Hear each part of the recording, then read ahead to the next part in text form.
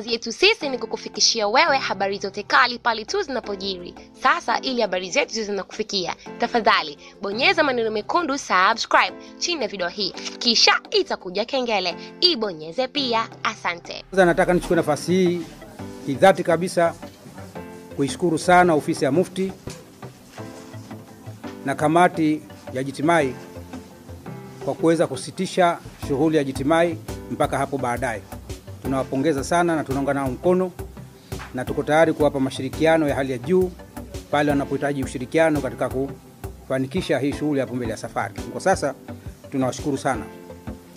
Pili, kuna ndege zetu zinazokuja za watalii kutoka Italy. Tunawaambia waache kuja sasa hivi mpaka hapo baadaye serikali itakapojipanga zaidi. Tatu, kulikuwa na moon party ifanyike na yenyewe vile vile tunaisitisha isifanyike, na kwa sababu kwanza ina wageni zaidi ya 1000 wanakuja katika shughuli hiyo. Hiyo ni mkusanyiko mkubwa wa watu katika sehemu ndogo sana, na yenyewe isifanyike.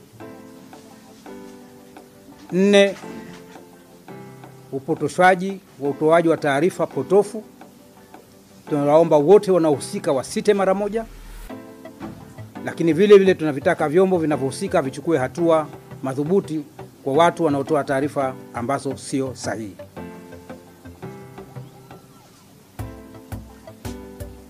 4, tunaomba sana wananchi. Hapa ndani tunasisitiza tena, hatuna ugonjwa wa corona virus. Lakini sisi wenyewe tusipochukua tahadhari tunaweza tukapata tatizo hili. Kwa hiyo naomba sana wananchi, pale ambapo watapata taarifa yoyote ya mtu yote ambaye anaashiria kuwa na ugonjwa huu, wasichelewe kutoa taarifa. Lakini mwenyewe vile vile binadamu, awe mwenyeji awe mgeni, tunamuomba sana anapopata tatizo kama hili, yeye mwenyewe achukue juhudi za kufika kwenye kituo cha afya ili kuweza kupata huduma ya tiba haraka iwezekanavyo na uchunguzi uweze kuendelea. 5, tunao ndugu zetu wa Kichina wako katika magrupu kama 4 5. Wako wa China waliozaliwa hapa Zanzibar, wa Zanzibari kabisa. Wako wa China wako muda mrefu sana wanafanya shughuli zao hapa Zanzibar za uwekezaji, hawajaondoka hata hapa nchini. Wako wa China wanafanya kazi au wana makampuni ambayo yanajenga miradi ya serikali na miradi binafsi. Wako wa China wanafanya kazi katika taasisi zetu za serikali kama madaktari na kadhalika. Wote hao kwa pamoja wapo Zanzibar na wako salama. Wako salama kwa mambo yafuatayo. Kwanza, wale ambao wanafanya kazi kwenye taasisi au majengo mbalimbali, wao wenyewe wamechukua tahadhari ya kukaa kwenye kambi zao mpaka siku 14 zikamalizika ndio wakarudi kwenye kazi.